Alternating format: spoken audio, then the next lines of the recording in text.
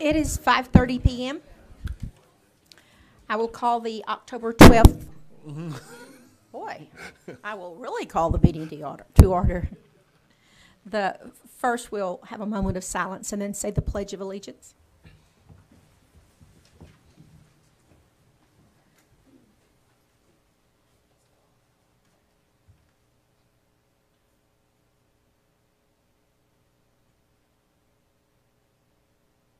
Thank you.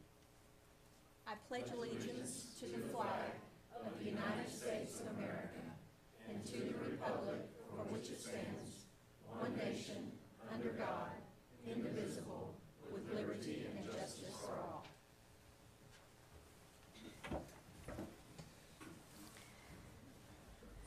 The first part is, what is wrong with this?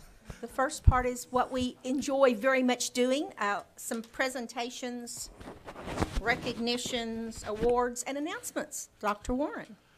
Team, we have a very special guest with us tonight for you guys. She's not a guest for us. She's one of us. She's one of our teammates. But I wanted to introduce you to one of Joanna's member of her team, who is doing an incredible job for us. And so, Joanna, come to the front. Sung Sung, come up, please. Yes, ma'am, you have to. Joanna, introduce. Nadam Mao, and that's how are you?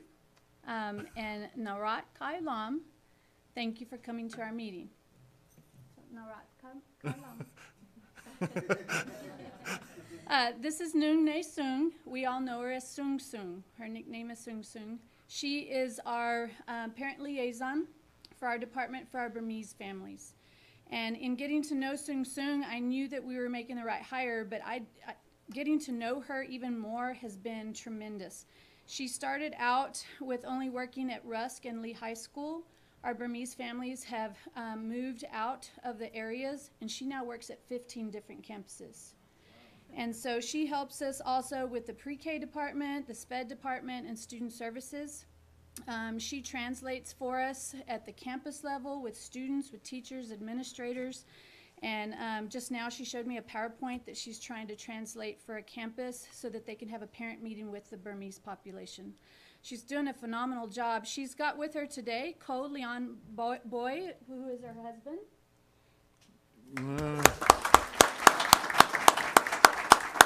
And Nile Par is her sister.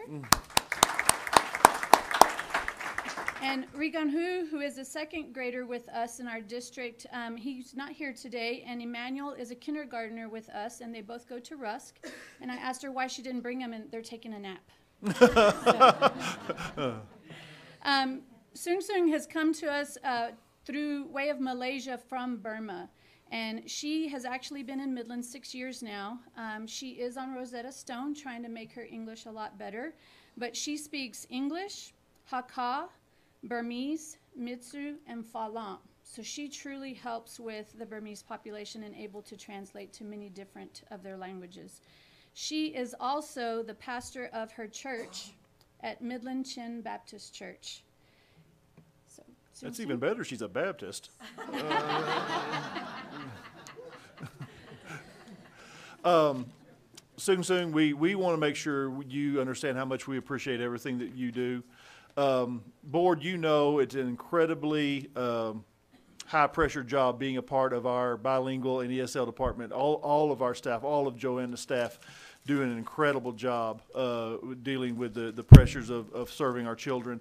Sung Sung coming to our country and then coming to Midland and really making it our home, and then what we think is just going above and beyond the call of duty with what she's doing for our children, for both her two children, but for all of our children. And Sung Sung, we have an award that we give people that we feel just do above and beyond the call of duty. And what we are calling you this month's Hero for Kids. And we appreciate everything that you do.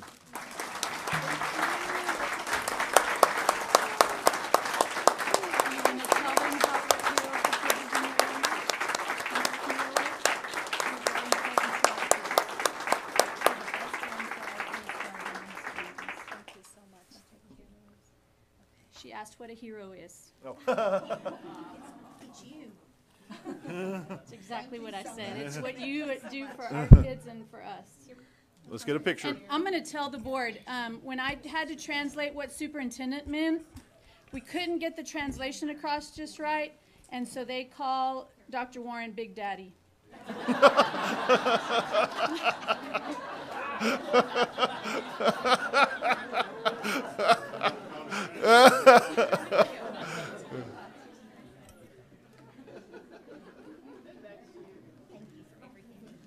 Thank you, Sung Sung.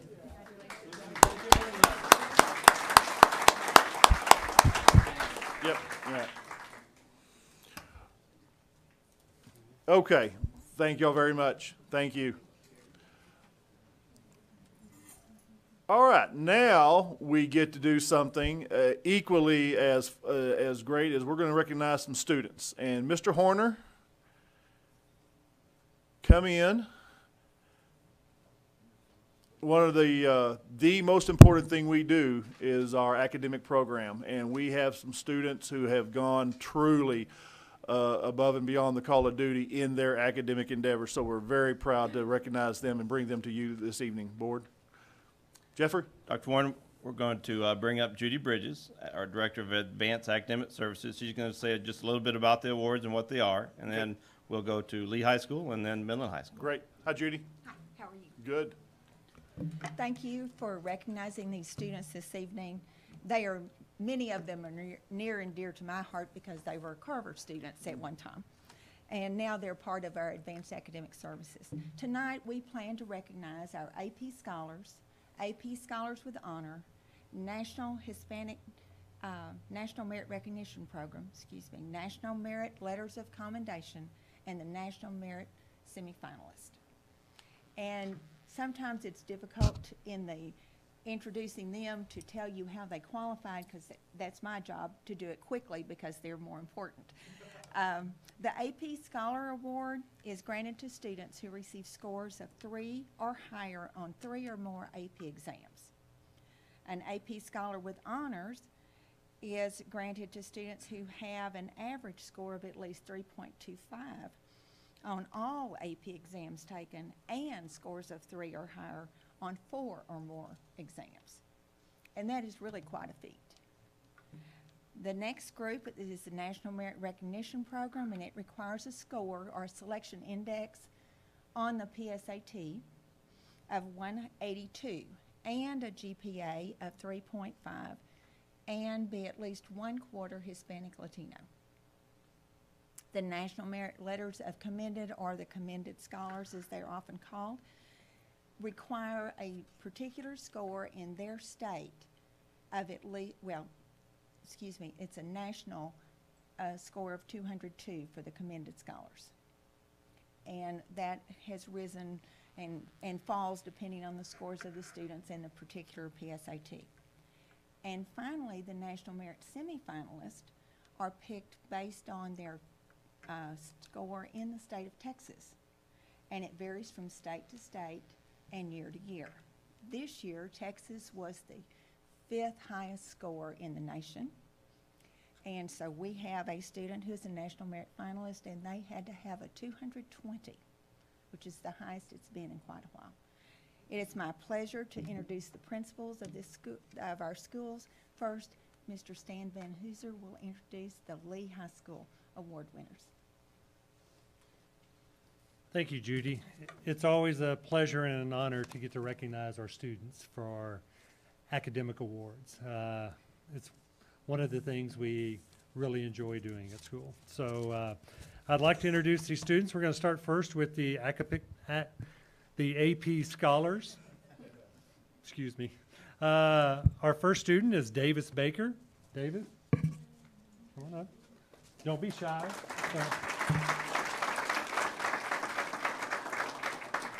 Davis is the son of David and Misty Baker. He plans on attending Texas A&M University and plans on majoring in petroleum engineering. So, Davis Baker, thank you.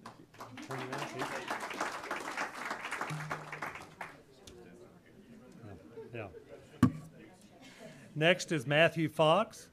He's the son of Whitney Fox and Elizabeth Jimenez. Matthew. He plans on attending that other school in Texas, UT, and majoring in international business.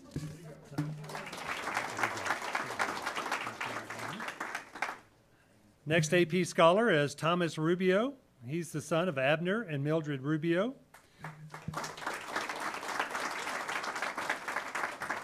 Thomas is still undecided on which university he plans to attend, but he does plan on majoring in pre-med and biology. So, Thomas. Next is Kyle Stratton. He's the son of Wayne and Suzanne Stratton.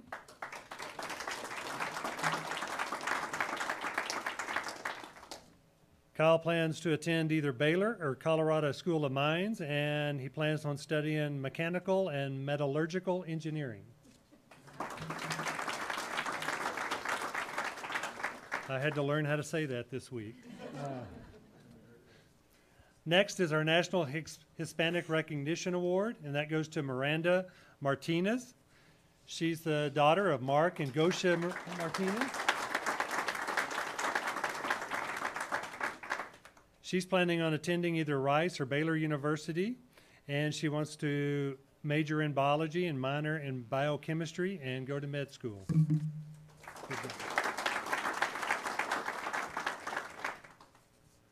Next are our National Merit Commended students.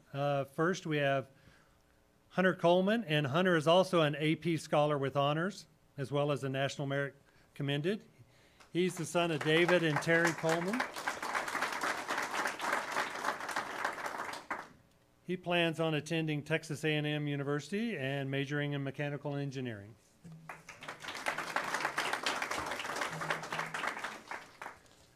Next, we have Sean Okimi. She's the daughter of Titi Layo Okimi.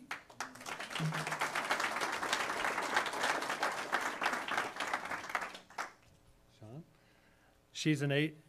She's a National Merit Commended student, and she plans on attending Rice University and majoring in pre-med.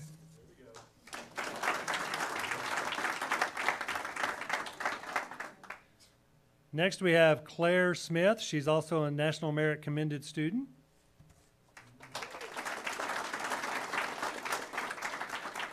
Claire is the daughter of Lance and Sherry Smith. Excuse me. She plans on attending Texas Tech University and majoring in English.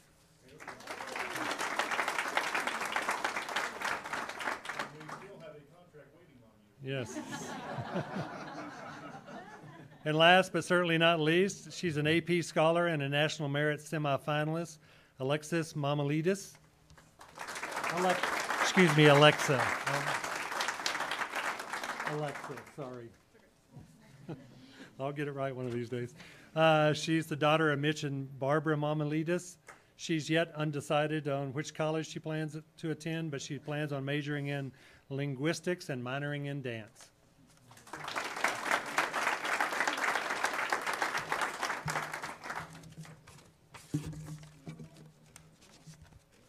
Thank you.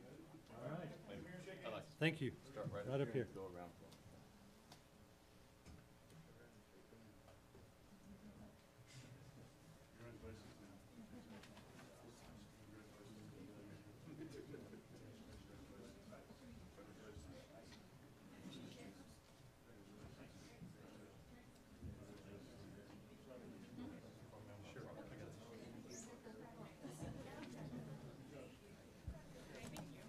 Say, Tommy.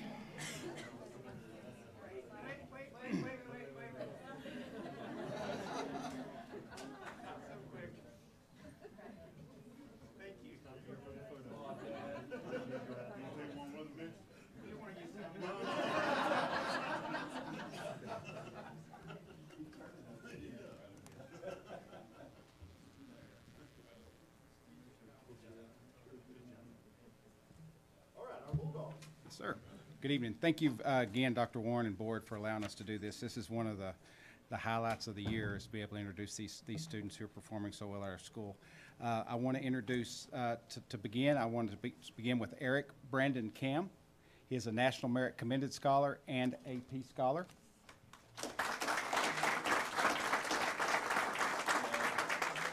Eric is the son of, wait, face the crowd.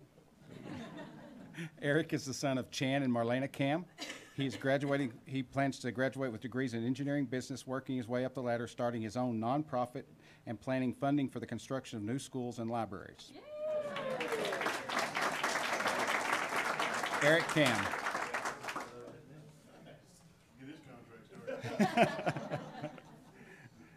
Next is Zach Breeding.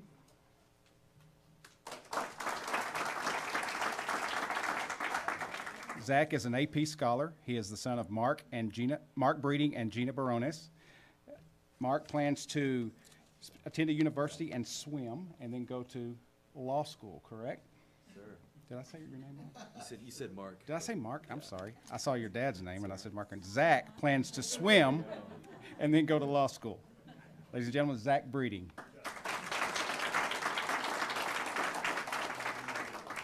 And last but not least, Claire Lancaster.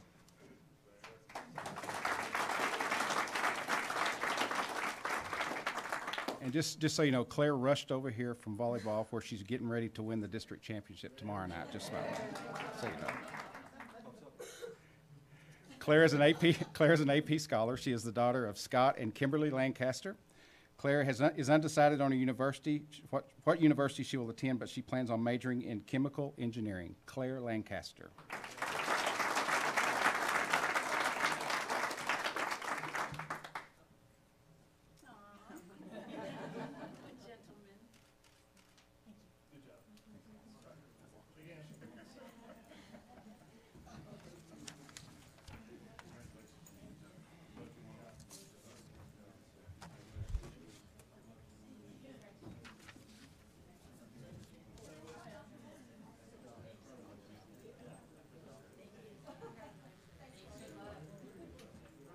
Thanks, Claire. Thanks, bud.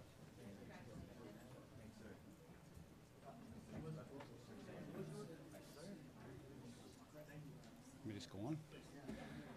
Okay, this next group of students is this is an unusual situation. That's really a pleasure to be able to introduce these students for you, or to you. It's going to take me just a minute. I want to explain the situation so that you kind of understand what happened here. At the very beginning of school, we had a community member contact me, and she was very concerned that one of her neighbors' houses had been, I guess, tagged, for lack of a better word, or pranked by some high school students. We don't know what students did it, whether it were Midland High students, or I tend to think it was one of those private schools. But we didn't know that. So anyway, she and I talked a little bit, and as the story went on, I found out that the residents there were recent immigrants to the United States, and obviously new to Midland. They come they were actually from Vietnam, and they come from a situation where that kind of thing can be seen differently than we see it. We're used to seeing that in the United States. They were very concerned that it was possibly a hate crime or something in that order, and were very, very concerned and very wary about coming out of the house, very wary about interacting with the community. They were scared. That's a good way of putting it. They were scared. And so after talking to her, I really felt like this was an opportunity for us to do something. So I went and talked to Major Spear and the ROTC, who I always rely on when I need something. They're great about responding. And so these 7 students took a Saturday on their own time, went to that house, rubbed all the paint off the house, got it off, anything else. There was toilet paper in the trees. There was, I don't know, they can tell you. I think there was pudding on the door. I don't know. It was all kinds of things there. But they cleaned that house up and did a great job, and took their time to do that. And then I got a call about a week later from this same resident, and she told me that family was very grateful, and they were coming out of the house, and they felt more comfortable in Midland than they had before. And so we certainly wanted to recognize these students. And so I'm going to introduce the 7 students that participated in this. First is Braden Woods, Keegan Parham, Wait. Jacob Parsons, Dora Purchase, Thomas Pilot, Melina Morgan, and Bailey Britton. I think these students deserve a round of applause. Absolutely.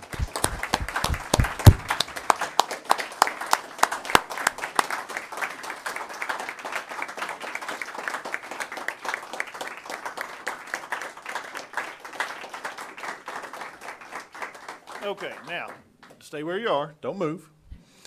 Guys, I don't know if y'all were in here when we recognized one of our staff members. We give an award for those who we think. Yeah, turn around, look at me. Thank you.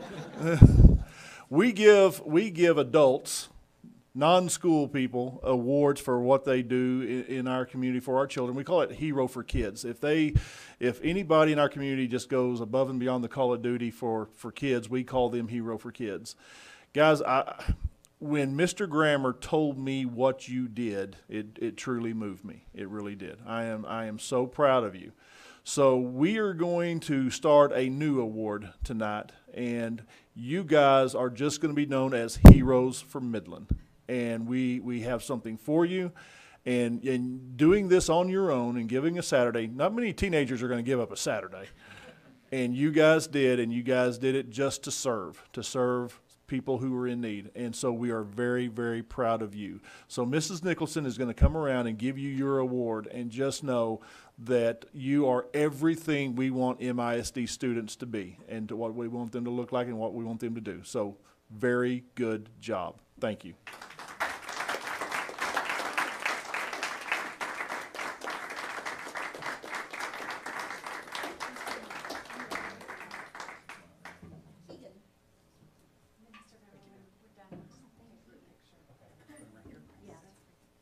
Brayden.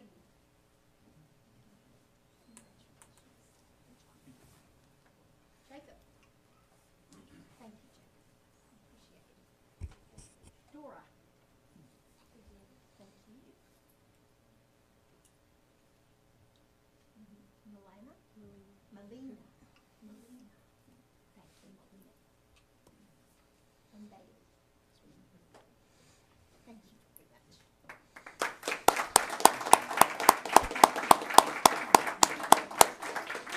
Okay. Yes.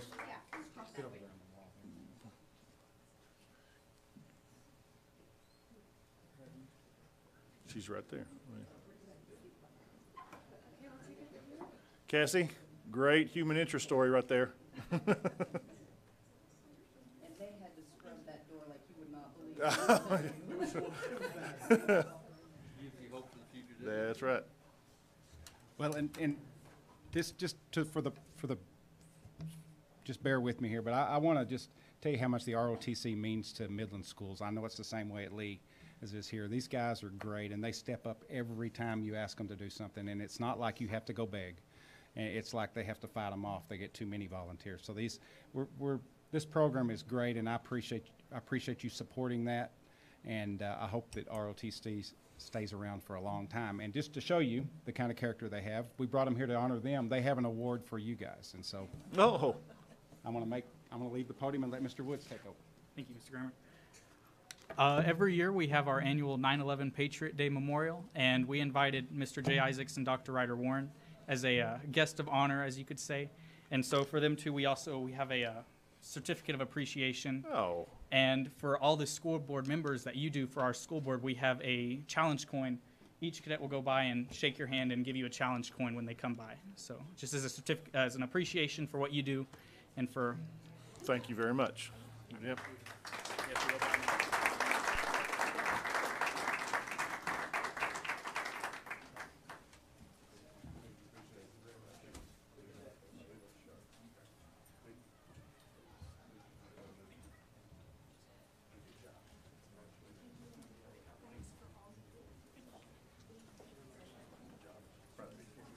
Thank you very much. Good job. Proud of you. Good job. Thank you. Proud of you.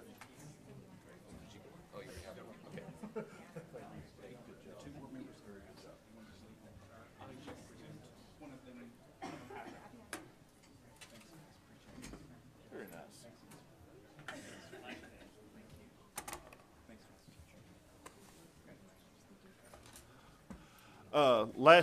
Last thing to say about that, Mr. Grammer. Board, you just need to realize a lot of the reasons why we have kids like we do is because we have leaders like we do. Mr. Grammer saw a need in our community, and he immediately acted. And a lot of that also, and he would not say this, but a lot of that has to do with him. Thank you, Mr. Grammer. Thank you. See, now we have to get to business. Are there any, did anybody sign up for public forum? All right, then we go to our district reports, the internal accountability system. Okay.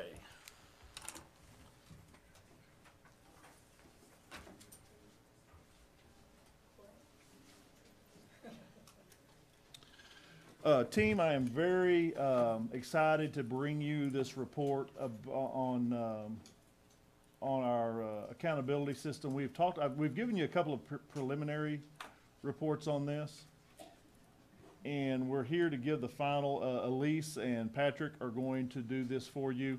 But let me just introduce this, and then I'll end it and tell you where we're going to go. I am very pleased with the work TNL has done on this, with all those who put in the efforts to do this. I think this is going to drive us forward in talking about accountability and how we hold ourselves and how we rate ourselves as a school district and as campuses and for our children.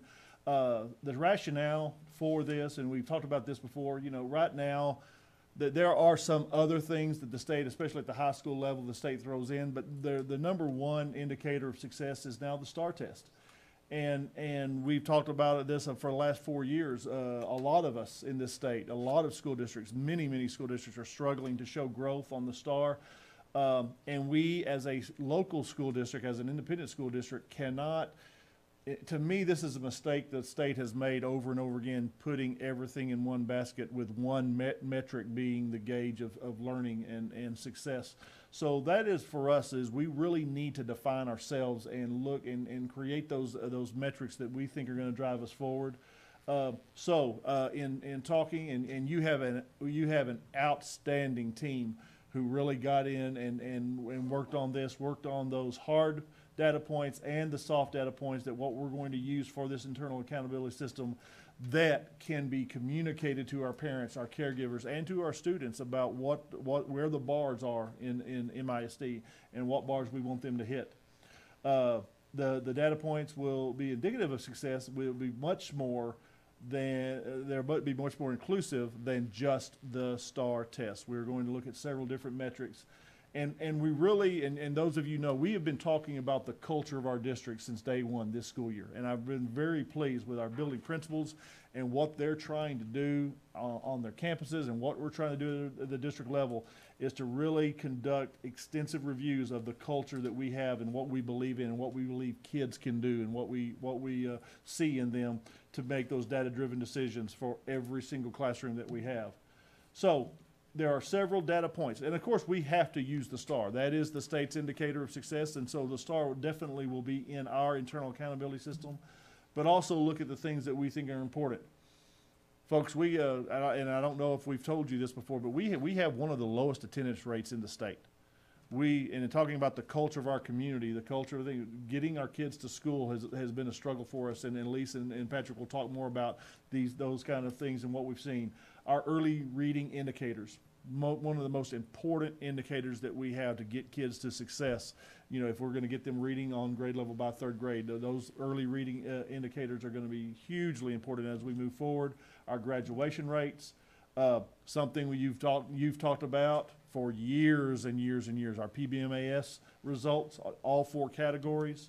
Our community and student engagement components. Now the new law is that we assess how we are engaging our community, going to be hugely important as moving forward.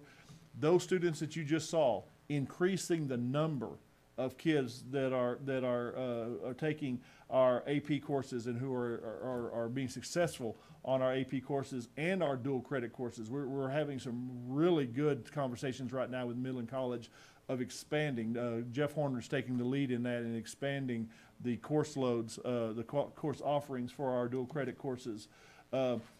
We've talked to you about our PLCs. This again goes into our culture question. How do we speak with each other? How do we team with each other to be successful on our campuses? So PLCs are and how we implement that with fidelity and success is going to be a large component of our proposed data, and then our customer service survey results. This is one of the most exciting things that I'm going to be involved in really showing our parents, showing our staff that we have to know their opinions of us and how we're doing. surveys of our central office departments, surveys of our campuses, surveys that parents can really latch on to and tell us what we're doing good and what we definitely need to improve on. So that's going to be exciting. So Patrick and Elise are going to come up and take you through this and how we're going to track our data points, the goals that we have already set for ourselves in addition to tracking those the data points, and then I will finish up with where we go from there. So, good. Dr. Warren, let me stop before you step down. Or you're welcome. Please sit. I didn't mean it that way. I guess 2 comments. One, this is an outstanding starting point, and I like what I'm seeing. 2, we need to make sure that we incorporate anything that's coming out of our business community groups that we're working with, because they are going to have some thoughts, ideas, recommendations, whatever it might be, of which we might be able to adapt and add to this. So I want to make sure that we all have that in our mind, and that we're Great comment. we're thinking about that. And then I guess thirdly, I'd like to make sure that we communicate as hard as we can with this community to where they can see where we are trying to set our own accountability targets, and that this community fully understands and embraces what we're trying to do here, so that we don't just get hung out to dry on star results. Yeah, absolutely.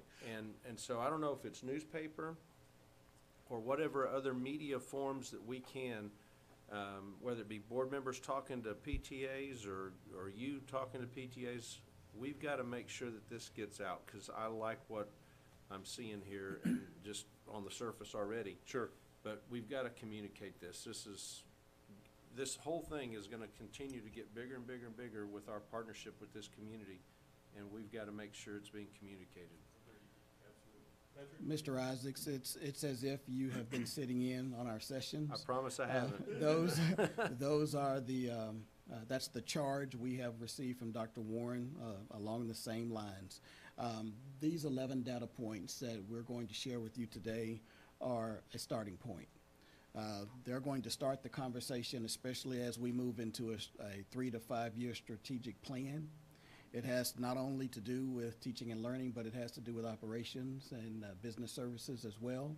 And part of this plan has components with hard and soft data points. Soft data points meaning getting surveys out there to communicate with our community, with our employees, with our students, our parents, so we can gauge where we are in their eyes, so they can take this journey with us in developing this strategic plan for MISD. I'm going to step aside, and Elise is going to go through all of the data points with you, but we truly want this to be a process where it's not only the school and our businesses, but also our employees and our students and parents as well. Well, and I would add to Mr. Isaac's comments, not only communicate to the community what we think is important, but hear from the community what they think is important, and if they want to add anything to the culture that we're trying to grow. And when Dr. Warren gave us the charge to get this taken care of this summer, we immediately started on it. When we actually started, we had over 30 data points. And we dropped it all the way down to 8, and then we landed on 11. And the 11 that we picked that you can see here are things that we can communicate to the public that we believe the public can buy into and understand, and doesn't dive too much into data points that non-educators would have to study to understand. So we just wanted to make it plain and simple for the average person in the community of Midland to understand, and to be able to take it and run with it, and so that we can do just that, communicate to everyone, and then segue perfectly into the strategic plan that we are looking forward to doing, and the work that we're doing with the business community. So. Yes.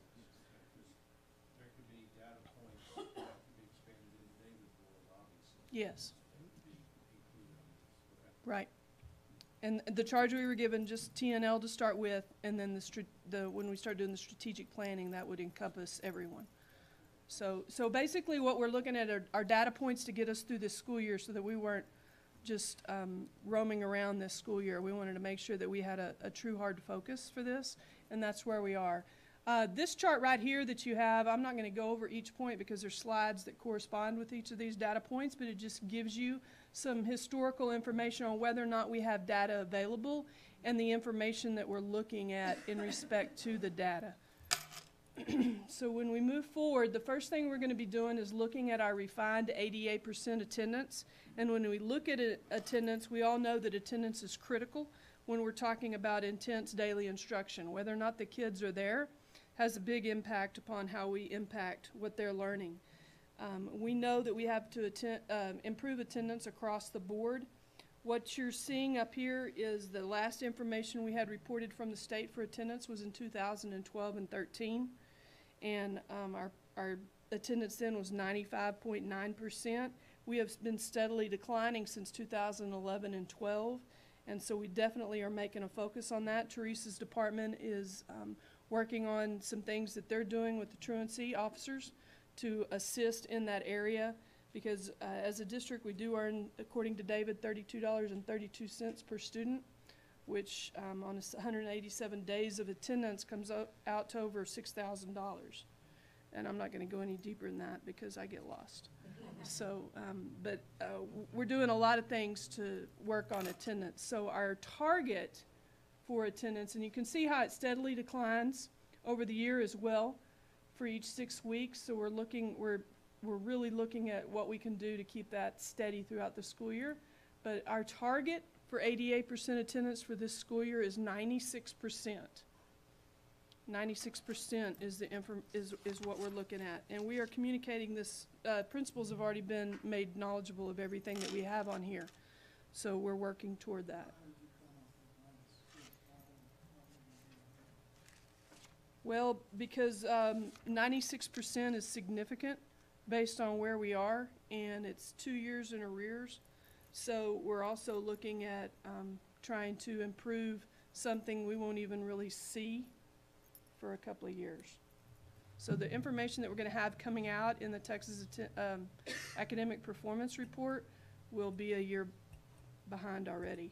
And this target will adjust each year.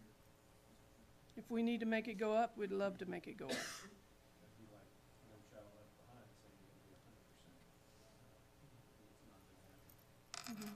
And if we go back a slide.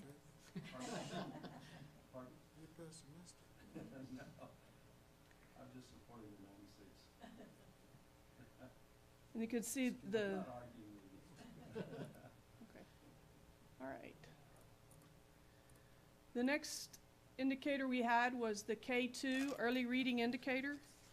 And this information on the K2 early reading indicator is generated from iStation reports, and it is inclusive of all of our students, both Spanish speakers and English speakers. And it's submitted every year to the state through PEAMS. And the way you look at this is backwards, so we want to decrease our numbers on this one. So when you're looking at the chart, we have, for last year, the number of students that were not assessed, and this could be for a variety of reasons for why they're not assessed.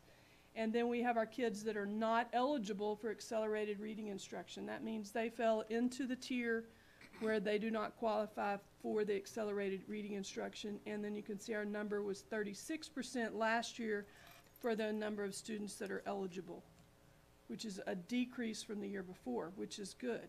We want that number to go down. So when we look at this, we are going for a 16-point increase, or a decrease, sorry. We're looking for a 16-point decrease on this one. So we're looking at going to 22%, is that right? Help me out, 24%. Let me go backwards.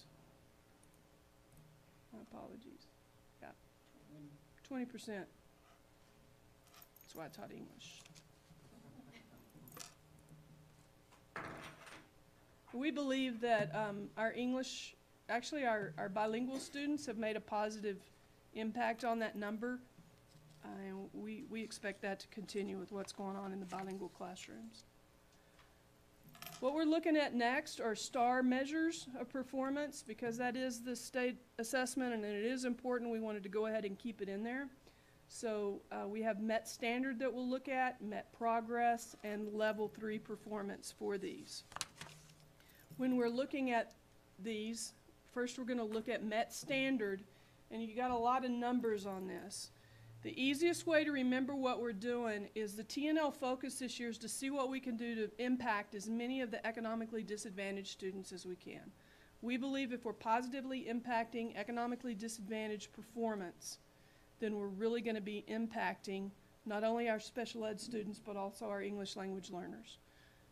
And then as well, that will also significantly not only impact our all student performance, because those are some of our lowest performing students historically, but it will also impact our PBMAS numbers.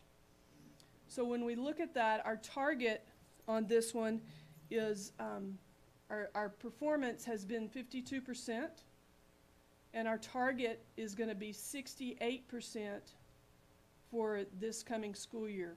So you're looking at a 16 for 16 as well on this. And I'll give Mr. Horner credit. We don't like to give him credit very often, but we're going to give him credit for 16 points for 2016 is how we came up this, to help you remember. So, but what I've done is I've given you all students, I've given you economically disadvantaged students' performance in all subject areas, and then also special ed students, and then our English language learners' performance, so that you can have a cross view. So instead of looking at our student groups specifically by ethnicity, we're looking at different areas here.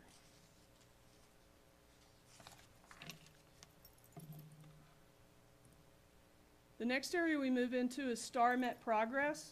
We've had a lot of emphasis on campuses about meeting students where they are and helping them progress throughout the school year. That's our primary focus, is we want to make sure that 100% of our students are progressing. When we look at STAR MET progress, we've got some things that you need to be aware of. It only measures reading, math, and writing, and it doesn't measure every student in writing. When we look at all students, we have the state results and MISD. When we look at special ed, state and MISD. ELLs, state and MISD. However, when you look at the economically disadvantaged performance, you'll notice the state is not available. The state doesn't measure this in Index 2, and so therefore we don't have that information. However, we have another program that assisted us in running the data so that we would again have our economically disadvantaged student performance available. So our target on this one as well is 16 for 16. So we're looking to gain 16 points in each of those areas in our performance. We believe that, yes, sir. I have a question. If you go back, maybe. Absolutely. Maybe I'm missing a boat on it, but just a question. Like where you're showing the state. Yes. Is there any way possible you can go back the previous year on how we did, the kind of comparison to make any progress? Is that? We made some progress for the economically disadvantaged, or? Yes, ma'am. I'm talking about right to where you're showing the state and where it's showing Mm-hmm. DNA. Is there a way you can put the previous year, or is it not comparing apples to apples from year to year? Mm. Yeah, no, it might be previous year. I can add that in there. We can. That way you can see.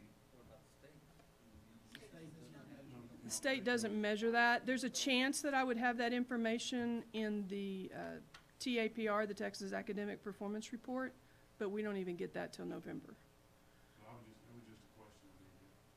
We could look at adding that.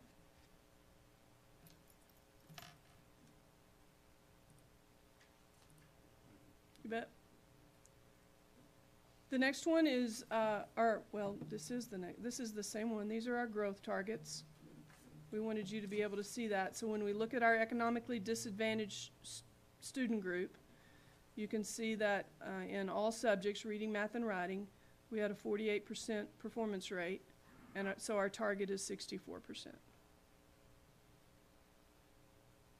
And you'll notice that's the one without the state. The rest have the state. So we are definitely setting a lofty goal on this because we're looking at surpassing the state. But we believe that what's going on on campuses with our collaboration through the PLC model and with what we're doing with Lead Forward, that we are definitely seeing some positive impact on discussions that are occurring on campuses and filtering into classroom instruction. This shows. I guess Dr. Warren may be helping with, but, the targets that we're setting for ourselves, are we setting a target that we feel like that is attainable? And the reason why I ask that, because sometimes you can set a target that is kind of hard to reach, and sometimes if you don't reach that target, then it's kind of a downfall to an individual or to a group if you're not reaching that target or goal. These are very high standards we're setting for ourselves. So to say we're going to meet every single one of them, I cannot tell you yes or no. But these, I can just tell you, Tommy, and I understand exactly what you're saying, but where we are as a district, and of course, this is STAR, but with all the other data points, I think there are several of these that we have a real chance of meeting. And I think that, and some of the communication that we're going to do, especially with our parents, is we are going to raise the bar. We're going to raise the bar for our children, and so there will be some that we're going to fail to meet this year, but we are going to set some very high goals for ourselves, and we've done this the first year, and then it'll be very interesting to see where we go from there, especially once we get the business group in, the parent input in, and what this internal accountability system really turns into. That's going to be very interesting to see how we do that moving forward.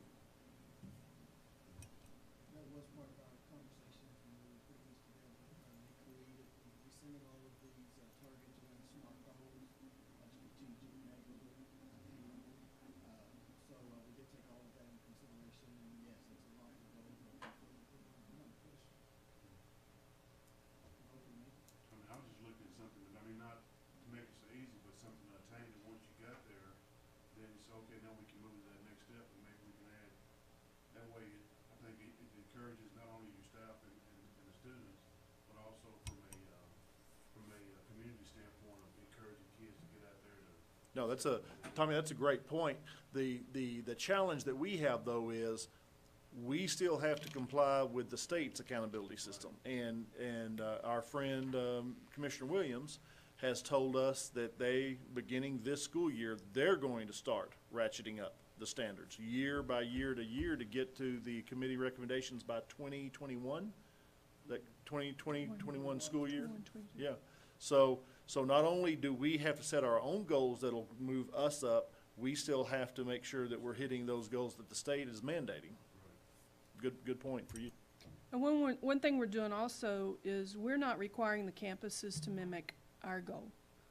The 16 by 16 is a teaching and learning goal.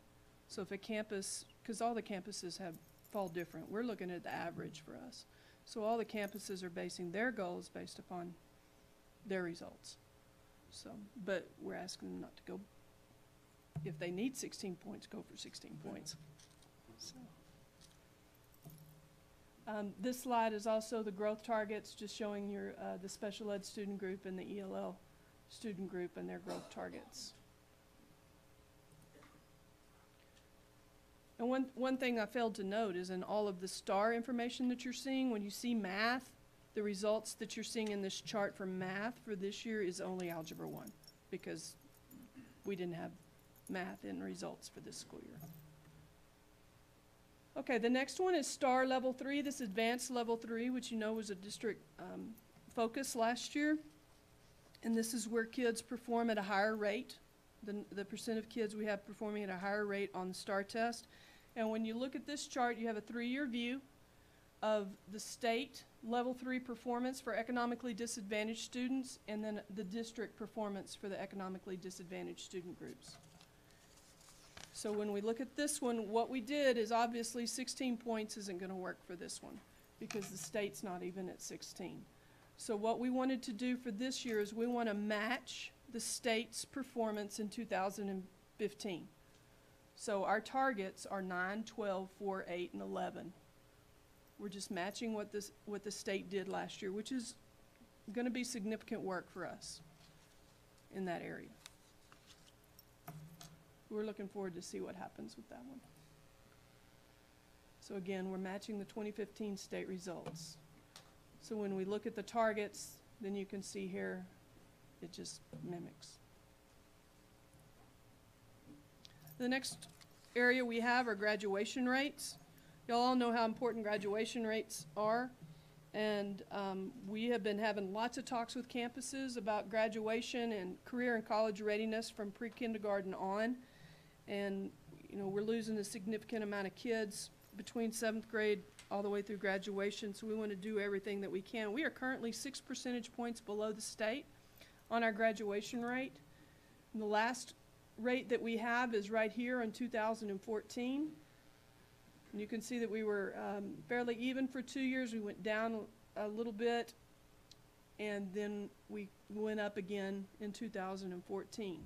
So the goals that we have for graduation is we want to get to 86%.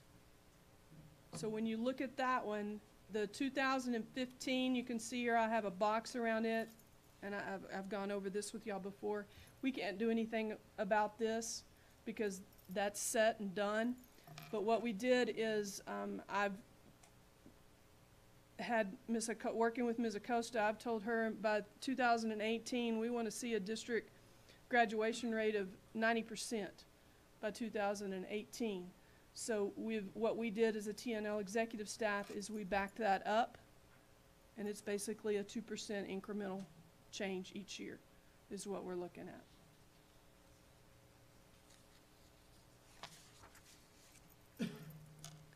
The next one is our lovely performance-based monitoring assessment system. We all love PBMAS.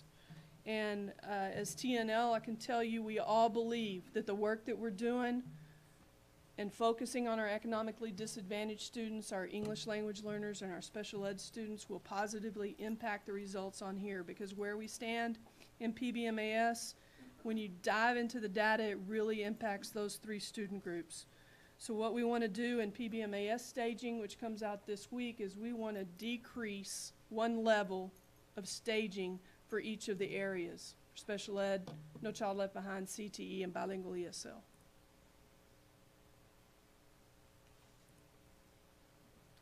CASE is the Community and Student Engagement Survey, and this is where the campuses all rate themselves, and then that moves into a district performance rating.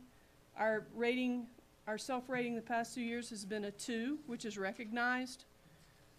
They go with the old standard system of exemplary, recognized, acceptable, and unacceptable. On this one, think of it as a golf score. Just like PBMAS, the lower the score, the better. So our target on the CASE this year is we want to have a 1 as a district for the CASE rating. And the CASE rating actually moves in 2 years. We'll be moving into the accountability system as 10% of every district and campus rating.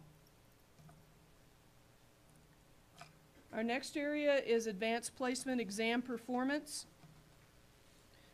Our performance for the district has been increasing for the past 3 years. We want to see that continue to increase, and we want to be able to prepare them for that. So you can see as we look across 3 years, we've gone from 35.3 up to 42%. And the state this past year performed at 49. They had a little bit of a decline. The way this is rated is it's taking the number of students we have that are enrolled in AP classes and that test on the AP and what % scores 3 or higher. And that's how we determine that. What we did is we looked at state performance. We actually took the highest state performance over the last few years, which was 52, and that's what we determined as our target, is we want to match the state's highest performance so far at 52%. You may not know the answer to this, but of the students we have who take AP courses, how many of them actually take the AP exam? Mr. Horner, do you have that off the top of your head? I don't remember. Like half of them, 3/4 of them, or who knows? I'd say it's between 40 and 50%. Okay. 50 would be a high number. We can get you that number. Okay. That number has increased a little bit. Looking at the chart, in 2013 we had 498, and this past year we had 510. So we have numbers that are going up slightly.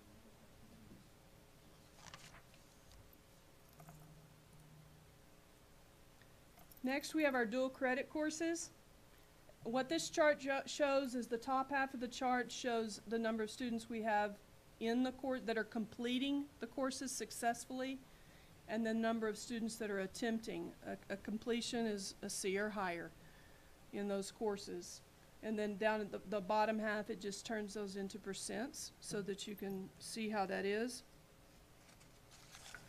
Our goal is 90%. We want 90% of our students in dual credit courses successfully completing those courses.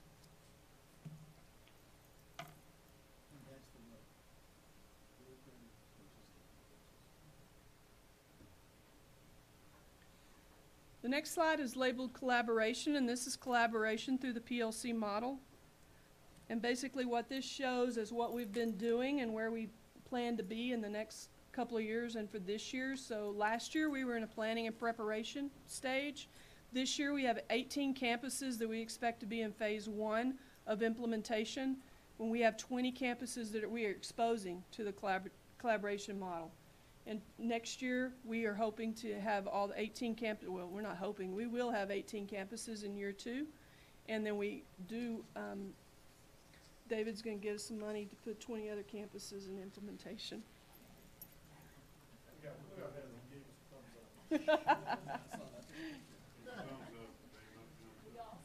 So our target for this year is successful implementation at 18 campuses, and you may be asking, what is successful implementation? We'll be able to give you that information later, because we actually had an entire meeting today before and after the board luncheon on what that means. And so we will be moving into that.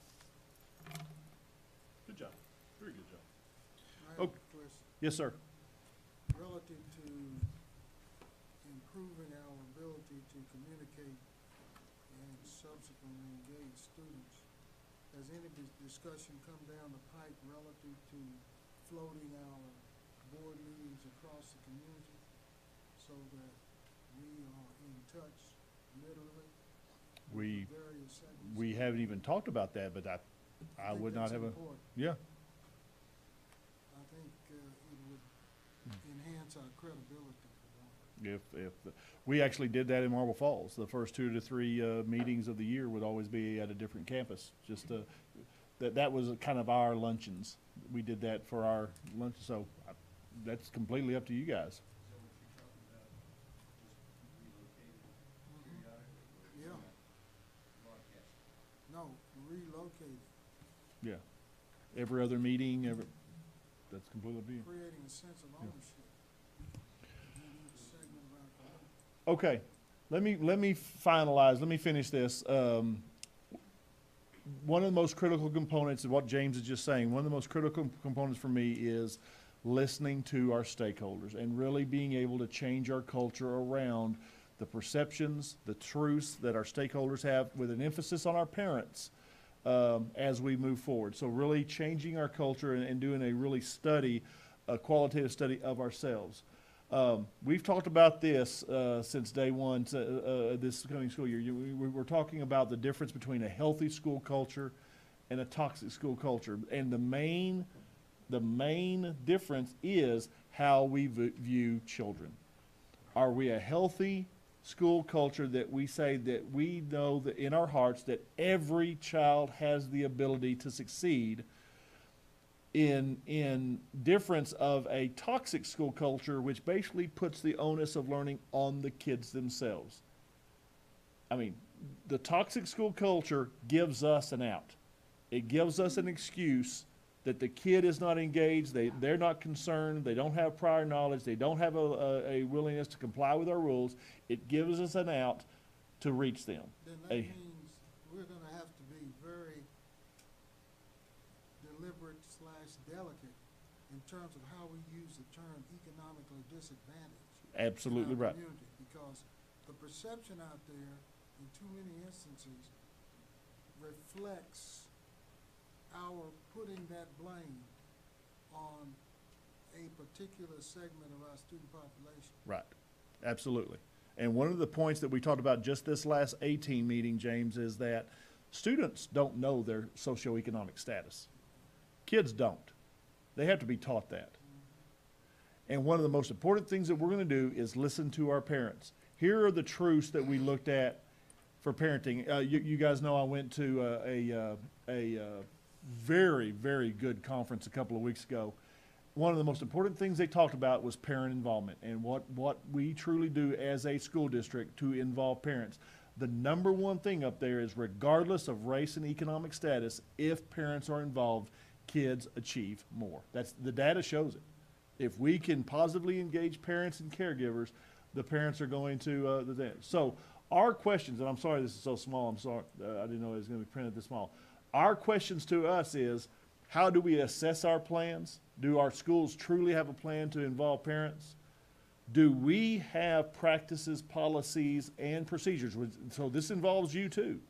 This involves board policies. Do we have policies that put roadblocks up for parent involvement? Do we systematically ensure that parents hear us, see us, and they see us having a sincere effort to really make the a priority for the school? Do we talk to our parents about what do we expect from them? What are our expectations for our parents? And which parents are we targeting? Are the parents that we really need to talk to coming to school? Are only the most involved parents? We just had a huge group of the involved parents in our kids' lives and what those parents look like. My wife went to Lee High School a couple of weeks ago for Stan's open house, and it was wonderful. But she saw the same 75 faces that she's seen for the last 6 years. Through junior high, through the freshman schools, it's the same faces. We've got to involve all. We've got to involve more. All right, so one of the most important things that we're trying to do right now, we have identified, and I love doing this, but I always have to start with an apology. I did not have this ready to go by budget time. We didn't. We were still researching, but K-12 Insight is a company that we really want to engage to do the stakeholder engagement surveys, to survey our parents, to survey our staff, to survey all of us on what our perceptions are. It's gonna have a significant cost for us to be able to do that. A lot of different school districts use SurveyMonkey, which is free. The problem being is, guys, we do not have the staff to be able to create good, valid surveys, to be able to send those off, and then the main point is to be able to extrapolate that data and turn it into data that we can truly use. Our third floor staff, if you know any of our third floor staff, you know they are running and sprinting, just getting the testing data that we need to done as we do it. So I'm going around to several different groups trying to drum up support to be able to pay for this. I would really, we can do SurveyMonkey this first year. I just don't want to. I think we can really make a splash with this and really get the results that by the end of this school year, to really get the results in that show us exactly what people think about this school district, what our employees think about us as a central office, about our departments, about the different things that we do. So that's something that we're going to be looking at. Like I said, I would really like to be able to bring that to fruition by the end of the school year. All right. Talk some more about that. I'm not sure I'm 100% understanding what you're talking about. On K-12? What I'm hearing you say is that they will do surveys for you. They will come in and they will do an assessment, a planning study of what we need. What are our issues? What are the things? And of course, they work with school districts all over.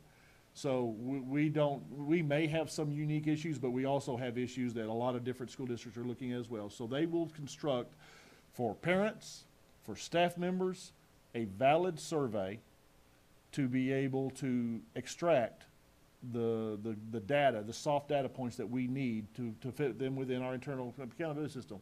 They will actually create the school, and the 2 and 3 are 2 different surveys. 2 is for parents on what they think of our schools and the perceptions they have on our schools. 3 is us. It's our employees on what they think of the district itself and how we do things, how we conduct our business, and what is the perception of our staff, teachers, everybody, of the district. And then they will come in, the number 4 component is they will come back to us with the data in hand and show us, here's what we found here, and here's what other school districts have done when we get these kind of results. Some will be very positive, some will not be very positive at all. Here's what other school districts have done to turn those around. I don't even know. They've got a vested interest in you that, in my mind, they do with, Region 18 being at the bottom of so many of these performance,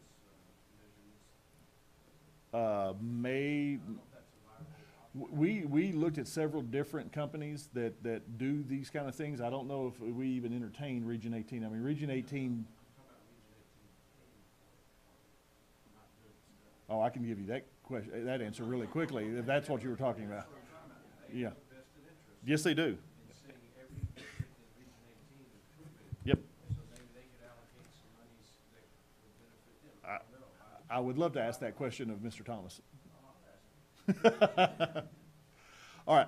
I'm very excited about this. I really am. Again, please pat your T&L staff on the back. Everybody who was involved in this, it wasn't just T&L, but everybody who was involved in this, please pat them on the back. And I think this is going, again, first year of implementation. Year 2, year 3, year 4 may look totally different from this, but we're going to have an internal accountability system that we're going to have an agreed to notion in this community that this is what our graduates are going to look like, because we have a school district that have these metrics in place to create the graduate that we're all going to be proud of. Yes, sir. Based on the commissioner's recent comments about phase 2, I guess it was. Yes, sir. STAR, how, if at all, has the T&L's plans or conversations reflected those potential Patrick, you want to shifts take that one? or phases? Sorry, I had distracted here. Well, sure. Basically, what the commissioner's doing with the new phase-in standards is good for our district. And what you're looking at is, and we are working on something in my department and accountability department to make it explainable across the district to campuses, parents, board, everybody, is instead of phase 2 being this year, basically phase 2 is in the middle. It's in 2.5 years. And when we looked at, let's see what I look at. I think I looked at Algebra 1. It's a difference of 4 questions in that 2.5 years. What the commissioner's doing makes absolutely perfect sense. They should have done it to begin with. Instead of doing this for the phase-in, it's a straight line going across the years. So incremental. So it's, for our district, it's very good and should assist some of our campuses. Mr. Fuller, we have spent the majority of our time, if not all of our time, concentrating on meeting kids where they are and making sure the teachers understand that I need them teaching to get kids to make or exceed progress, period.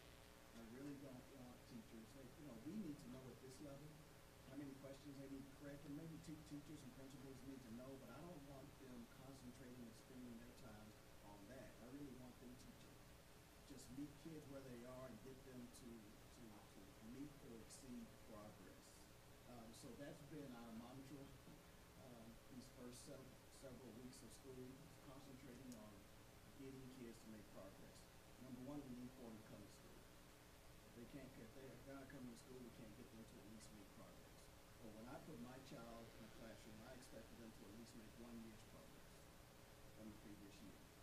What we're talking to teachers about is making sure or ensuring that they work their tails off to ensure kids exceed progress. Because within the accountability system, we get 2 points for that. If they meet progress, we get 1. If they exceed progress, we get 2. Some kids may exceed progress, but they still may fail STAR. And I'm fine with that. Because STAR scores will take care of itself if we get kids to continue to exceed progress every year. Does that make sense?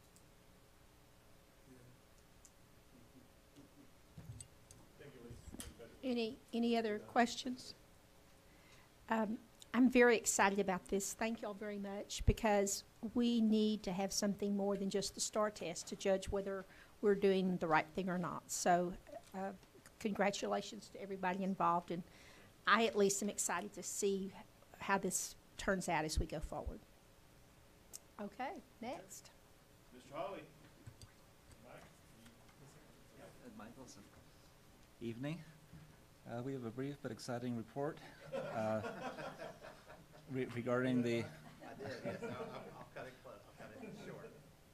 regarding the progress that we've made with the Wi-Fi and the implementation of the Wi-Fi infrastructure at all the secondary schools. And of course, want to talk about all the great things that will do for us and how we'll be able to put that to good use. So with BYOD, bring your own device. Also some plans we have for the rest of the school year for grades 6 through 12, which would create student accounts in Google and Gaggle. And Mike has a PowerPoint, and I'd like to ask him to just talk through those slides, after which we would certainly receive and welcome your questions regarding these initiatives. Okay, and first of all, I just really wanted to start by saying thank you so much for approving this measure. I'm coming in this year as Director of Instructional Technology, and so I was new to it. So I wanted to, of course, thank you for approving this, and Dr. Warren for your part in it. Mr. Jeff Horner has been a huge asset as well, going through with this Bring Your Own Device initiative, and also my predecessor, Selene Hubbard, has done an amazing job to get things well thought out and prepared, and it really has been an amazing team effort. So again, BYOD is Bring Your Own Device. This is what we're doing for our secondary students. Coming from elementary myself, it's been very humbling as I was helping out over the summer in secondary to see the difference in the technology that we currently have in elementary and secondary. And of course, that's fine and well. The bond came and we had that amazing opportunity to increase in elementary, but we don't have the funding to really do what we would like, of course, with secondary technology. So I'm going to show you a little bit of what our plans are, where we're at, and where we're headed with the BYOD initiative. Does everybody know that? You do now? I actually had Mr. Fuller for my freshman year. I got a B, and I was very happy, very proud to have that B. So it was the English one, so that's one of my proudest Bs I've ever owned. One of many Bs, but one of my prouder Bs. Okay. I'm sorry? If I was in, I would have 16 for 16, but I'm going to leave it at that. So again, what this means is that our secondary students are going to be able to bring their web-enabled devices, and that's going to come once the campuses are ready. They will receive, we have a standard parent letter that will go home. That will be once the infrastructure is there, and once the campus has their procedures in place to get started. We did change the language in our network use agreement to include everything that would adopt for BYD, so we don't have yet another form for them to sign. So signing the basic network agreement for this year will cover them for BYOD. We've also have a handbook that's been written that has a lot of the frequently asked questions. Again, I really have to give credit to Selene Hubbard, my predecessor, as well as Mr. Horner for his part in that. And I've kind of just been going in and moving around a little bit of what they've started. But we also created a very easy, just midlandisd.net/BYOD. You can go there and find that information. And in that handbook, you've got FAQs, frequently asked questions for parents, students, and teachers. So that's just another great initiative, and everything we have is going to be in that spot. So it'll be one easy place if they can go to our website and either search BYOD or just go to that web address /BYOD. So the network terms of service, this is very standard, as most people would see. For example, if you've ever stayed at a hotel, you're agreeing to those terms of services. Whoever did this was a genius, but they decided we would not have a password. God bless them for that, because as you know, getting Wi-Fi passwords can be difficult to get everyone on. Again, they won't have to sign on with a password. However, they will have to agree to our terms of service. I won't go into reading that for you right now. I'd be happy to if you'd like me to. But you can also find that on the BYOD website. Basically, it talks about the fact that this isn't a secure network, so you always want to be cautious about the data you put up there. And it will also mention that these drives will be monitored, because we always want students to know what they're doing on the school devices, just as we want our instructors to know as well. Anything, I always try to remember that when I send an email. Do I want this read on Channel 9 News? If you don't want what you're going to put in an email with the school device read on the news, then you definitely shouldn't put it out there, because we just want to remind them that it is a public domain, just both for our educators and for our students. And again, all that is right there on the BYOD portion of our website. Google is another wonderful company. They have provided all of our student accounts, which we have over 12,500, that we literally created with a click of a button. And we actually ran out of accounts. We had to ask for more. We created those on October 1st, and they've been created for all 6th through 12th grade students.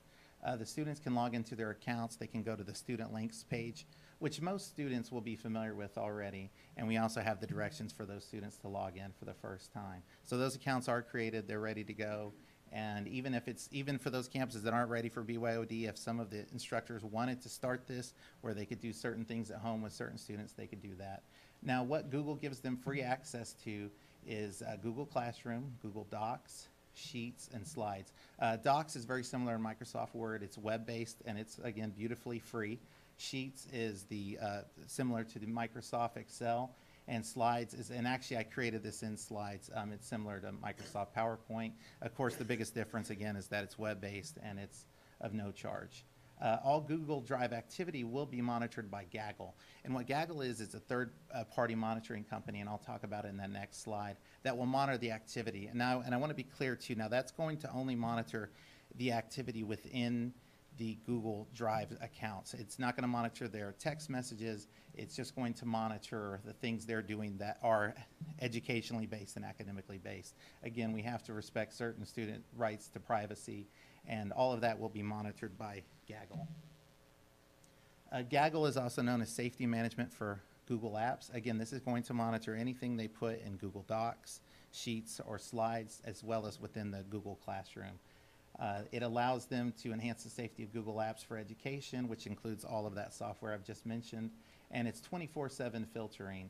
What we do is we assign 3 district emergency contacts. I'm one of them. Chief Colburn, who is here, was also one of them, and Mr. Hawley is one of those for those district emergencies. And the reason they have those contacts is because they're actually not just monitoring for, as you can see here in the second paragraph, they're looking, there's an anti-pornography scanner, a block words list, and then they're also monitoring for cyberbullying and suicidal outcries. And there have been instances where someone will get a call at 3 in the morning saying, hey, a student has made either a threat at another student tomorrow or has made some type of threat towards their own life or their own well-being. So this is something that, now this service we did pay for. This was paid for by the technology department. It's a flat rate $3.50 fee per student per year. And again, that's just something that we felt is necessary for compliance in regards to protecting students' safety and just in regards to help with the management of things as well. That wasn't me, I promise. That was not my phone. Mine's off, I swear. Again, they have 2 portions of this. So they will be scanning it with software. Again, they have the blocked words list, and they not only use words that are inappropriate, but if a student uses an ampersand instead of an A, they look for that too. And they also have individuals that comb over it as well. So it initially goes through a software to find things. If there's something that is inappropriate, for example, students using language they shouldn't, that will go to one of us, and eventually it will also be going to an assigned person on the campus. And again, that's just going to be, when you have 12,000, and I believe we have 12,400 student accounts currently in Gaggle, that's a lot of people to look over. So you definitely need help with that, and you want software and also real eyes on it. So I think Gaggle is going to be money very well spent to ensure that we keep our students safe and that we're doing everything we can to, as we go into this new frontier of bring your own device, we want to make sure we've done everything on our part to keep our kids safe. Now, on the timelines, we're really, you're not going to believe this, but there's a few things that I don't know if you guys have ever heard of this phrase. It's called ahead of schedule. When I heard that, because some of these schools were planned to be done by the end of the year, and some of them are already done, some of them late spring, and they're already done. So that, coming from anything in construction and anything in construction involving Midland right now,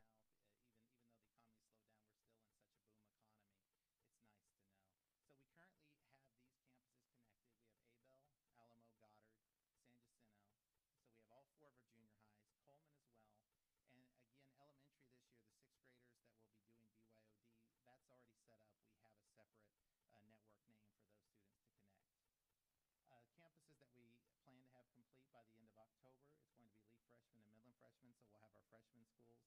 And then finally, by January, February of 2016, we'll have both Lee and Midland High hopefully finished by that time. I've been very happy with the progress they've made in regards to the wireless infrastructure. I do know that we are still working a little bit on Goddard because of the fact that we have so many portables there. I believe we have about 15 portable buildings, and we're working on getting those access points in right now. So again, this is just, am I still brief? This is just a brief presentation of where we're at. Yeah, and that's my last slide. So if there's any questions, please, I'd be happy to answer them, or any clarifications you would need. The number of portables that we have, does that pose a problem relative to installation, maintenance, and all? It's certainly more of a challenge. You're going to have an access point like you'll have in here. And so you have those, and of course the wiring becomes an issue because you a lot of times have to have that networking cable run outside. So yes, that does pose more of a challenge, but it is something that, of course, having so many portable buildings, we are used to it, unfortunately, going over it. And I don't do that part of it, but I do know it is a challenge, and just from my own experiences, that's where I probably see more issues is in the portable buildings. But it is possible.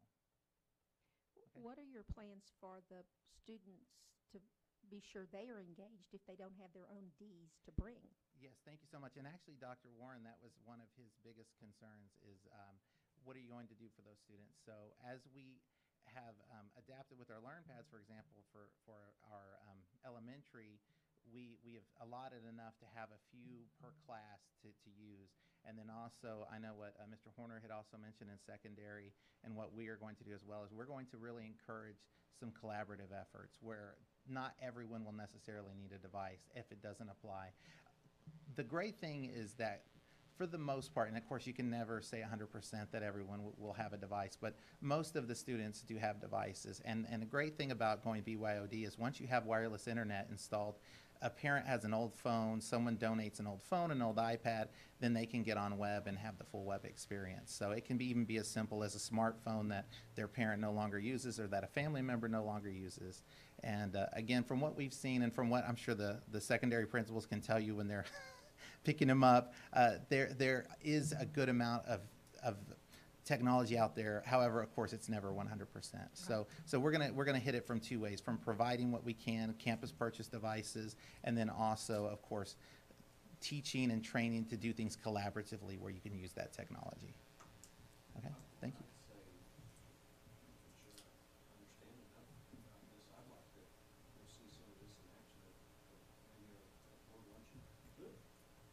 See what's being done.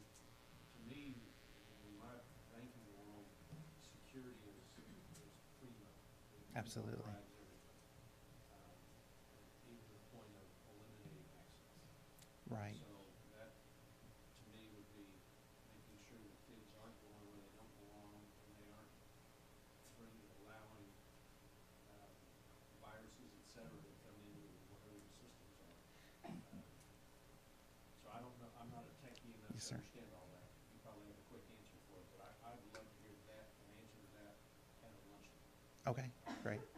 And I can quickly just address a few things. We do have this on a network where it can't get into any of our infrastructure. So this guest access network only accesses the internet. It can't get into any network. So as far as viruses and things, it can't spread out that way because it's actually blocking from there. And then with security, one of the biggest things, it's going to be training. It's going to be talking to teachers and really monitoring it, because at the end of the day, what's scary is we've been BYOD this whole time. It's just that it's been in their pockets and now it'll be on their desk. And so, and instead of having to go to the restroom to text a friend or text their mom or whoever they text, or to do whatever they're doing, they can do these things out in the open. So it will be a brave new world, and of course we will have infractions because kids are going to be kids. But it's going to be a monitoring thing. And honestly, I think sometimes if you can just take the forbiddenness from it, that will help too. If they can see, wow, I can really use this in a responsible way in class, they're going to be more apt to do it. But of course, there will always be issues that arise, and we will address those as we would any other disciplinary infraction. Yes, sir. And you say all elementary campuses implementing BYOD. So how many of our sixth graders really will have access? Okay, that's a great question. And what we did is we actually provided, because we wanted, again, we talk about giving powers back to the campuses. So every campus may be a little different. Some have actually gone with the LearnPads, some aren't. So I don't have a number for you right now, but I could definitely get that information for you. I currently couldn't give you off the top of my head which campuses are or aren't, but. Well, just half of them, a fourth of them? I mean, ballpark's fine. Yes, and you know, we're so new at that, I wouldn't don't even even know want to, that. I wouldn't, Okay. Fine. I wouldn't want to be, my mom would pull me out of here by my ear for fibbing. So I couldn't give you a number, but that's Okay, definitely fine. a number I'll be happy All right, to get thank to you. you. Yes, ma'am. Okay. Any other questions? Okay, thank Okay, you very thank much. you, sir. Community leadership meeting. Okay, last two things, Board, for me, just two meetings that I need you to look forward to. Number one is I sent you an email today about the 26th. I'd like to call a special meeting if Mr. Davis approves, and if not, maybe Mrs. Nicholson will. Just I can do that. we'll have a guest that night, school attorney David Thompson, who wants to come and talk to us about a couple of things going on right now, and especially in the realm of school finance. So if this will be a very important meeting, so if we can reserve the 26th for that meeting, 5:30 p.m.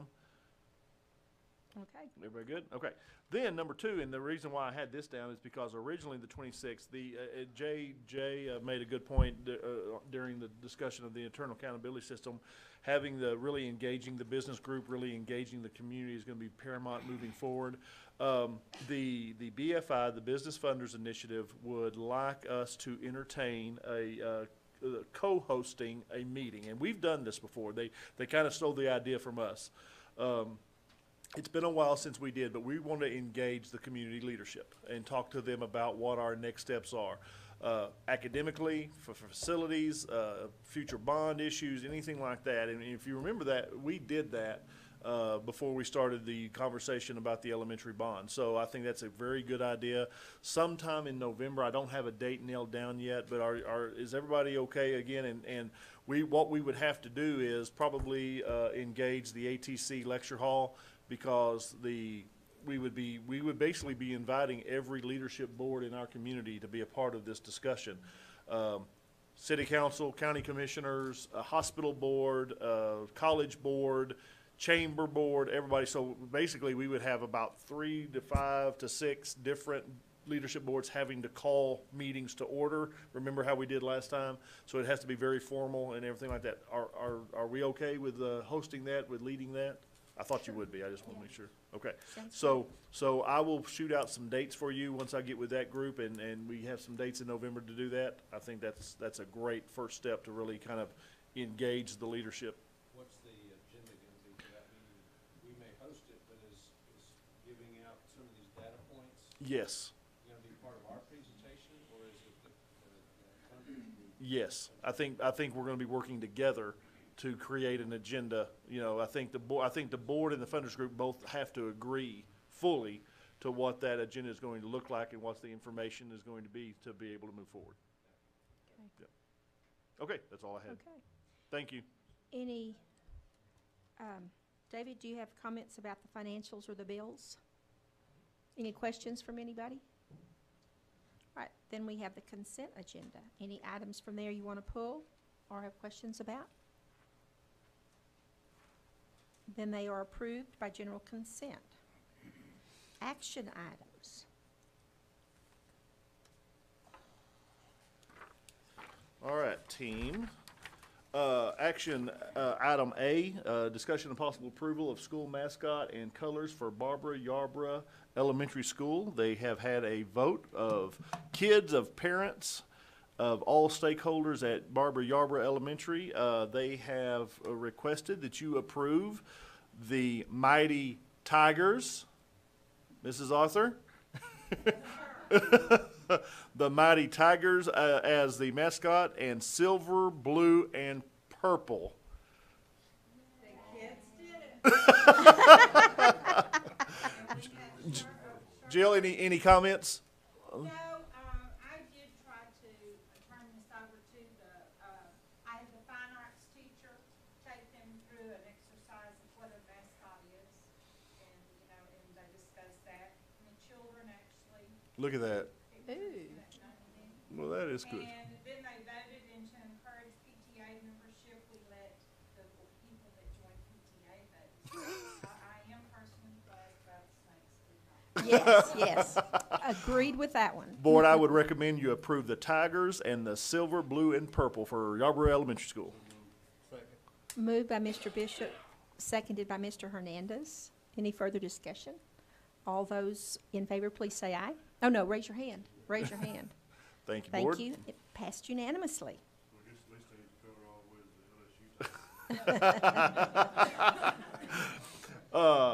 Board, action item B, discussion and possible approval of MISD Emergency Operations Plan.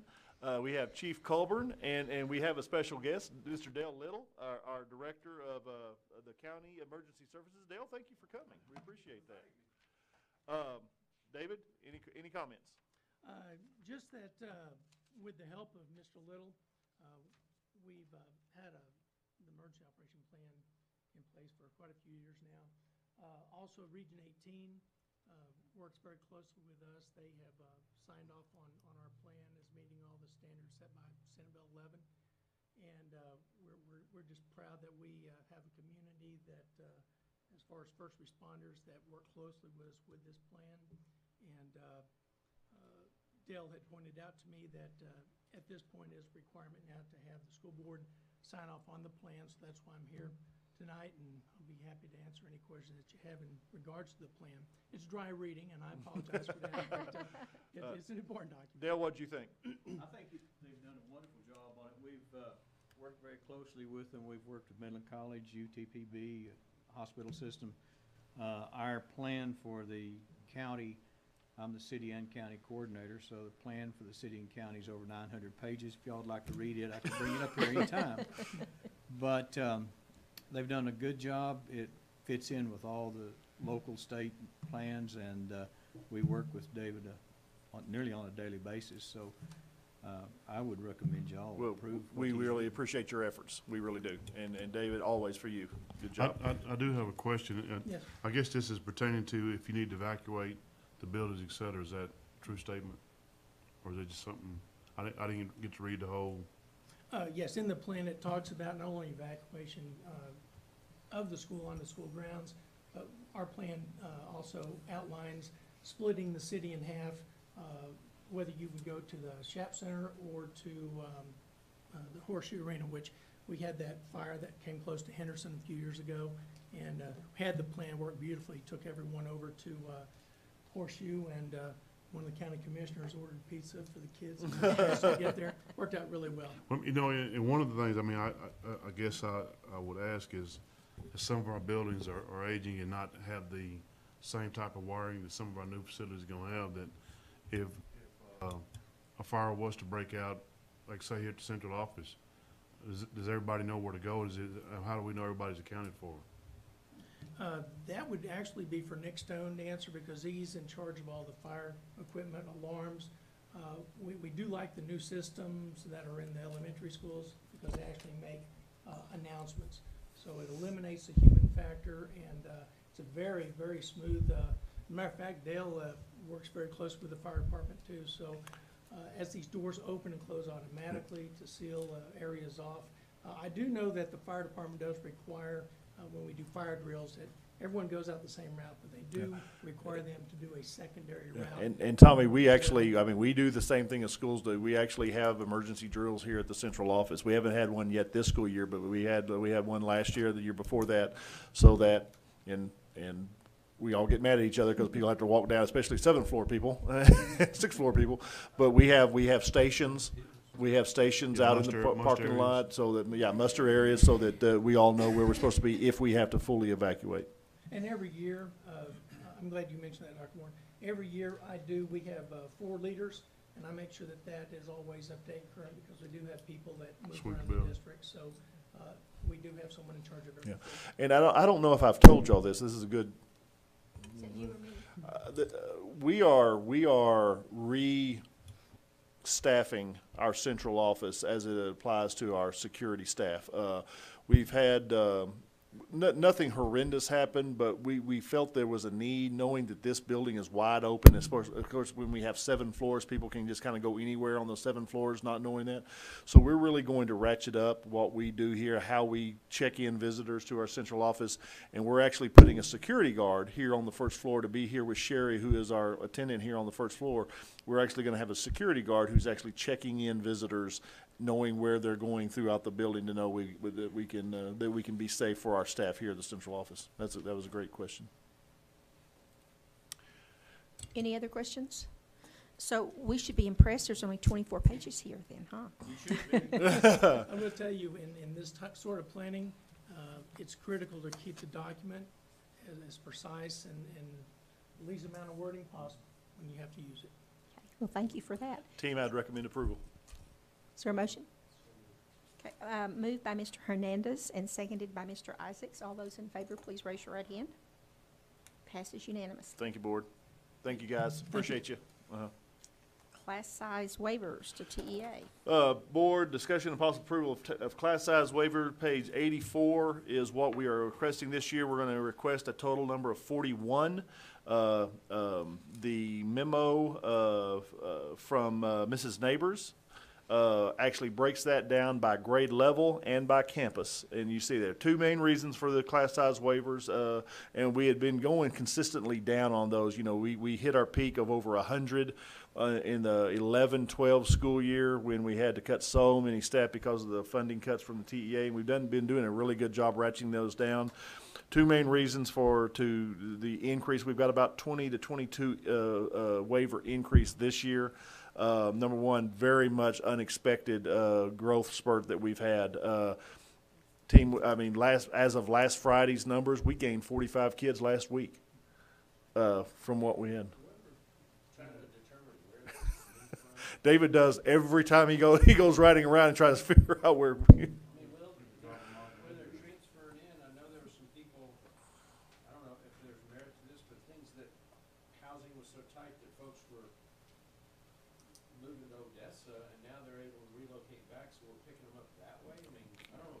Yeah. Is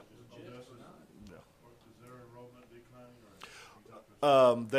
or? They have declined by about. Initially, we're about 200 down. Yeah. I'm not exactly sure where. I don't think they're that far down now, but they've declined a little bit. I talked to Mr. Crow just last week, and they're a little bit down, but they're just not seeing the growth like we are.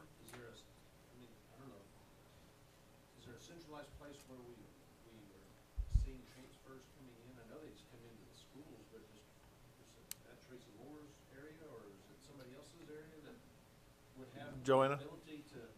I'm seeing quite a few immigrants moving in, and they're moving in with families. So when you're talking about housing, they're housing together. Our enrollment has increased tremendously on the ELL side alone, and I'll get you those numbers here pretty quick. We're trying to finalize them, but we've got quite a few moving in from all over. It's got to be Nigeria. To be able to lose students like we did at that downturn a year ago, and then all of a sudden pop back up through the summer, there's got to be a rationale there. Very much phenomenal. Yeah. Yep. Because of the boundary changes, it's hard to gauge. This campus enrollment's changed so much, so it's hard to gauge which campuses are really seeing massive conversion. Wouldn't that just be internal unless you were? Why the boundary? Yeah. But that would just be internal though. You would have to be pulling them from Greenwood or Odessa or Andrews or Stanton or somewhere that would be bringing them. It would keep most more where they move from, Yeah, but if we see them flocking in from, San Antonio or El Paso or wherever, Yeah. there's got to be some justification, because I know these oil companies aren't hiring left and right anymore. Another thing we looked at, Jay, is the other thing was our smaller communities, when there is an economic downturn, even though we are very reliant on oil and gas in Midland, we are still a lot more diversified in our jobs, in our industries, than the smaller communities, and we're seeing some growth from smaller communities into town because of the diversity that's here. Yeah. So, second reason, and I wanted to say this just to make you aware, We are in what I call a chronic lack of applicants, of qualified applicants for teachers. We are in real danger of having to dissolve probably more than 50 positions this school year because there are just not applicants there. There are not applicants there, or the applicants we would not put in front of kids. So that worries me greatly. You know, we will deal with the growth. We will get back. David will get back on his game of guessing how many kids are going to be here. But what really worries me for us moving forward is just being able to, again, to retain those great teachers we have now, but to more so even recruit for the attrition that we do have, recruiting folks into our community who are quality educators. So those are the two main drivers of the 41 class size exemptions. I would recommend approval. What sort of strain is that putting on the substitute group? James, we have had strains on our substitute group forever. Finding, I mean, number one is not very many people in Midland are working part-time.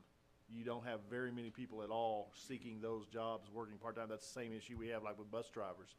We just don't have a lot. We don't have, Jill Rivera is hurting just for creating PD time because we don't have substitute teachers to be able to pull teachers out for PD purposes. That has always been a challenge for us. Well, the reason I asked that question is I'm concerned that the substitutes that we do hire are competent and consistent in terms of delivery. And that kind of bothers me when we have that situation. Any other questions? Is there a motion to approve the class size waivers? Second. Motion by Mr. Isaacs, seconded by Mr. Hernandez. All those in favor, please raise your right hand. Passes unanimously. Campus improvement plans. Board, starting on page 87 in your packet, you will see the beginning of the campus improvement plans. Elisa's memo is on page 85. Principals did, and their campus leadership teams did a phenomenal job doing, talking about everything that we've talked about our culture, about our academic goals, everything that we're doing. I think, I know you've looked these over. You're going to be very pleased with the goals that every single campus has set for itself, and what we're going to do to, again, to culturally to make our district into what we want that to be. So I would recommend that you approve the 15-16 campus improvement plans. I would just comment that in years past when I've looked at these, they all looked so much alike. And this year, they don't. I mean, you really do get the feeling that the schools really worked on them. So thank you for that. Thank you. Is there a second? Mr. Isaacs moves and Mr. Hernandez seconds that we approve the campus improvement plans. Everybody in favor, please raise your right hand. All those opposed? Oh, it can't be opposed because we all said yes. It passed unanimously. Candidates for the Midland Central Appraisal. Board page 174 is David's memo about our Appraisal District Board of Trustees. The three that we have always had, David, correct? Mr. Kaufman, Mr. Stevenson, and Mr. Kamick have all agreed, if it's your pleasure, to serve again. And again, this is totally your pleasure. Moved by Mr. Fuller, seconded by Mr. Isaacs, that we approve the candidates for the Midland Central Appraisal District. All those in favor, please raise your right hand. Passes unanimously. Thank you, Board.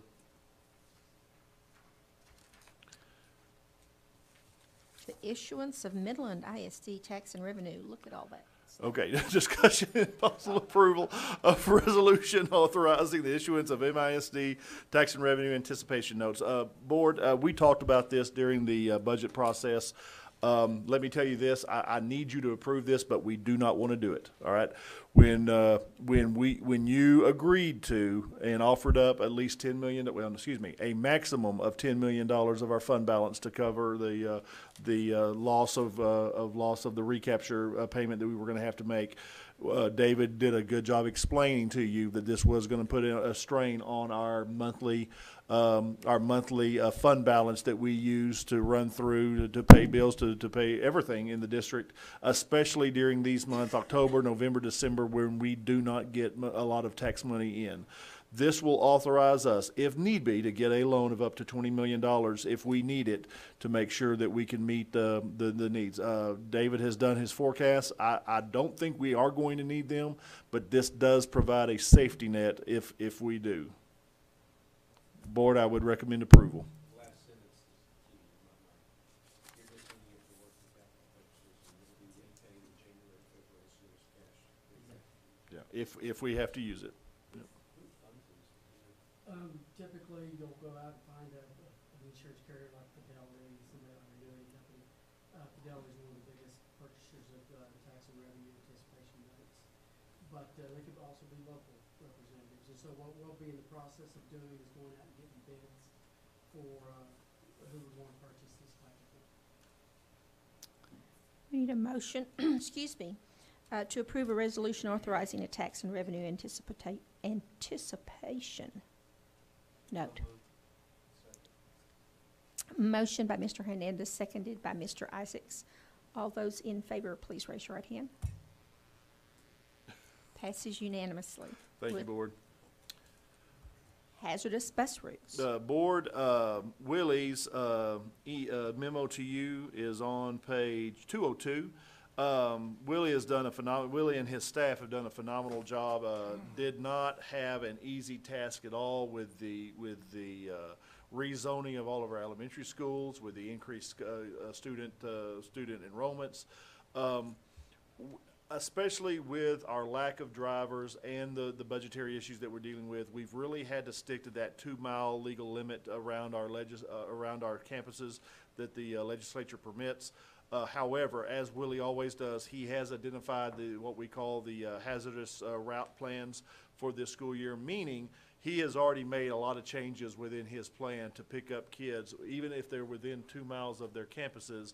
If we feel that those routes are not safe for kids to be able to walk to school, Willie has already made provisions to pick those kids up. What this plan does for us, this actually is submitted to TEA, and we can gain funding because you've designated these routes as hazardous route in the residence route plan to be able to pick up some extra funding to be able to do that. I would recommend approval.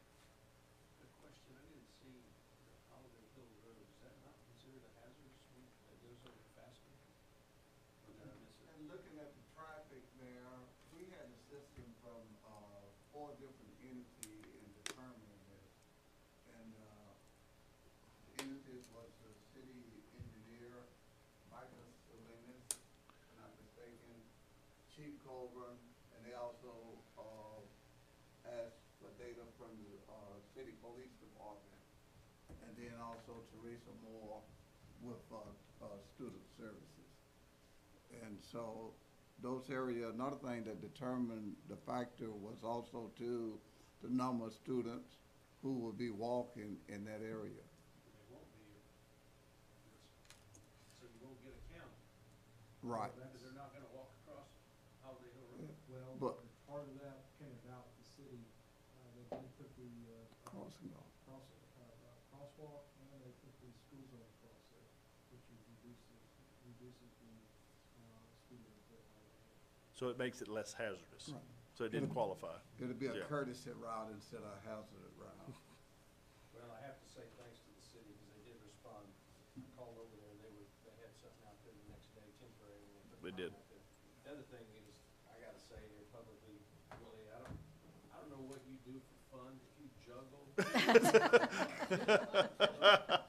What you do every day, I just can't fathom how you coordinate all that you do. But I just wanna say, for me personally, thank you for what you do. My goodness, there's so many things to manage and juggle that, how you get kids delivered to school every day, I'll never be sure, man, thank you. Yeah, and with not enough people. Thank you, guys. We appreciate it. There's a perception for the rest of us that Willie dyes his hair religiously. Because he should have gray hair by now. You missed your calling. You should have been a professional air traffic controller. Yeah. Please approve, board. Approving the hazardous bus routes, the motion by Mr. Isaac, seconded by Mr. Bishop. All those in favor, please raise your right hand. Passes unanimously. Personnel appointments. Board, page 204 are your recommendations for this month. Woodrow and the team are doing an amazing job. Mr. Zachary is actually feeling much better from his surgery last week, so he should be back on his feet, but the crew is taking care of business there. We appreciate their efforts. I would recommend approval of the professional contract subject to assignment. How many teachers are we short? Looks like they spend a lot of time in El Paso. Yeah, isn't that the truth? Mr. I believe, how many are we down now? It's 50? 50. Yeah. It was 59, so we're, great attitude, Patrick. Motion by Mr. Hernandez to approve. Is there a second? Second by Mr. Bishop. All those in favor, please raise your right hand. Passes unanimously. Yeah, there's several that retired, I noticed. Okay, okay. And the last, We the have two. teacher contract abandonment. Board, I would recommend that you find a teacher contract abandonment, no good cause, a good cause did not exist for resignation, and a complaint will be, and request will be forwarded to TEA for A. Dennis. A. Dennis by Mr. Isaac, second by Mr. Fuller. All those in favor, please raise your right hand. And one It for passed D. unanimously. Valdespino. Motion by Mr. Isaac, seconded by Mr. Hernandez. All those in favor, please raise your right hand. Motion carries unanimously. Very good. And now we will go into executive session pursuant Texas Government Code 551.072 and 551.074 At what time? at 7:22. Good job.